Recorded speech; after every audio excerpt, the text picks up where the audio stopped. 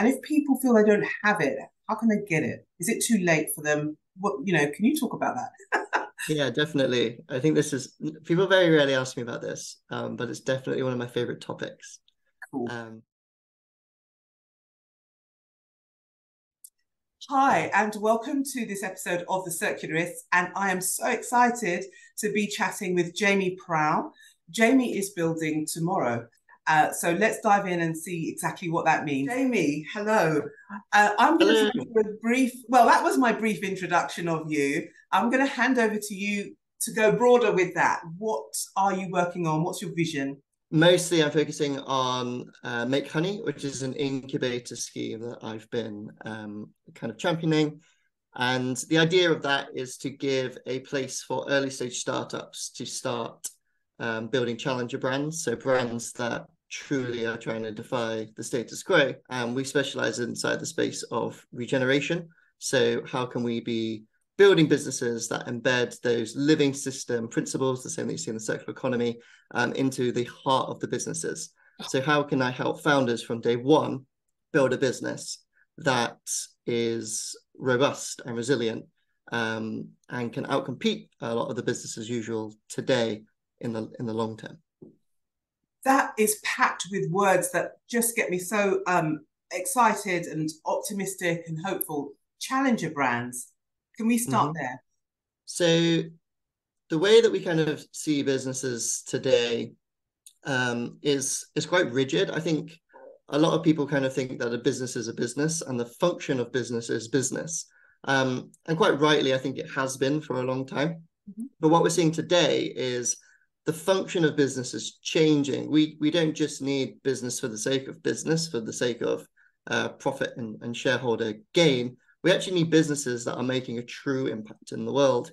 And obviously, there's lots of places that need impact that could be in the social spaces or in the environmental. So a challenger brand is a brand that's coming out to intentionally disrupt the industry. So it's a brand that is trying to be different, not just in what it says it does, and not even just in the product offering or the value potential that it offers its customers, but in the actual makeup of the organization and its structure. And that's usually where I start with people. It's trying to look at your business structures and how do we create them in a way that you can ensure something called mission lock.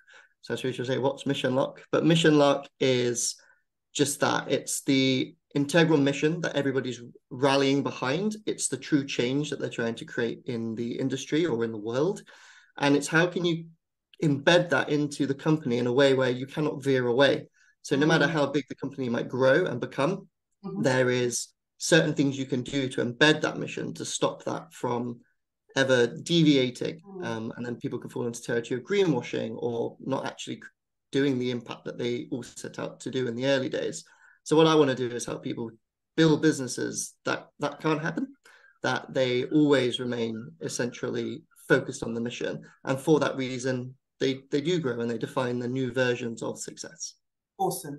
Okay, so Jamie, we are in a crisis of many dimensions, the environmental not being the least of them.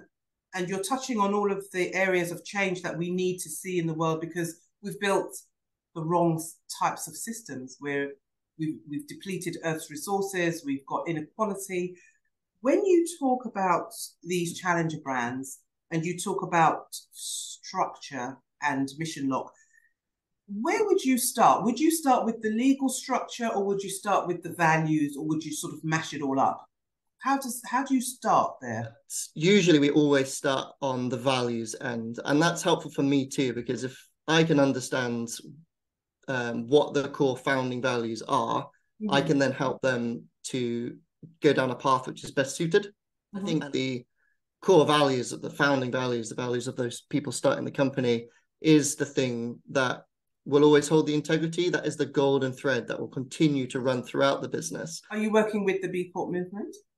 Because So it sounds very B Corp in terms of mission values, locking in and so on. yeah, so that element of the work that I do, I wouldn't say that everybody would need to go down the B Corp route to achieve that. Through doing this process, I've seen that maybe B Corp is the right way for them to go.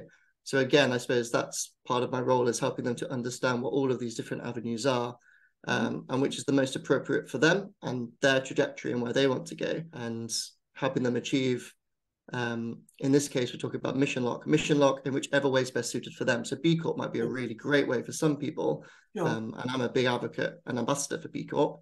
Yeah. But there is also alternative ways that you can do it, or just completely go from scratch. And so Jamie, we touched on creativity just now, and I just want to explore that, take a bit of a dive into that. So this topic interests me. There's been a lot of discussion lately about whether our current education system enhances or suppresses creativity. And so, you know, we mass educate, we rote learn, we standardize and we test, and it's very rigid. And there's not a lot of room for the play that you talked about to persist through to adolescence and into the university years. And I feel this concern about whether we've been operating in sufficient creativity to build the tomorrow we need. So these are the things I'm thinking about. Now, you just mentioned creativity as a pathway to building these new challenger brands. And I'd just like to hear from you what you see as the importance of creativity. And if people feel they don't have it, how can they get it? Is it too late for them? Can you talk about that? Yeah, definitely. I think people very rarely ask me about this, but it's definitely one of my favorite topics. Cool. So I think it's personal. So I don't think that there really is a right way to be creative. Mm-hmm. I think that's a bit of an oxymoron. There's a really good quote by the comedian John Cleese. He says that creativity is not a skill or a talent. It is simply a way of operating. And I love that. I love the topic of creativity because I'm a creative person, and I think a lot about the sort of tropes that people share, that creativity lessens with age, and that you can't teach an old dog new tricks. And these are, I think, can be false because the brain is elastic, right? And if you, everyone's born creative. A lot of people say, I'm not creative, but we're born creative. Our brains are wired to be that. And then it may be that we just don't exercise that muscle. I would touch on one thing that you said, where, you can't teach old dogs new tricks.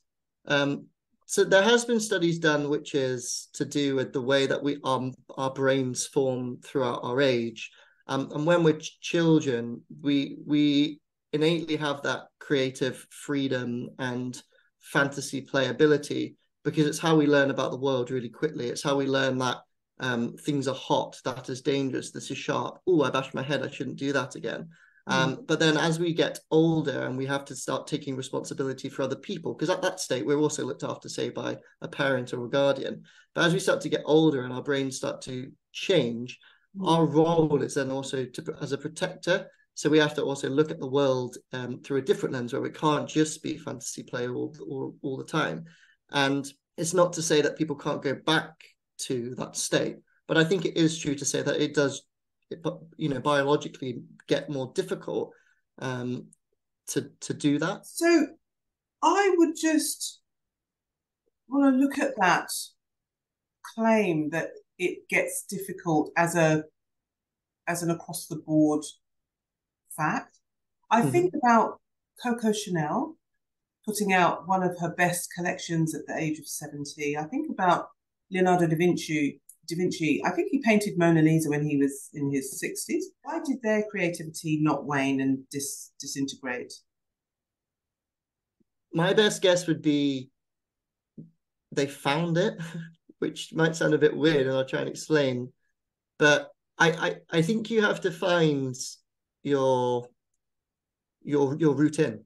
You have to find the thing that for you personally ignites that spark and gets you into that state of flow. There are processes that you can go through. I take people through them sometimes with workshops where you can get people into that kind of more playful, more creative state of flow.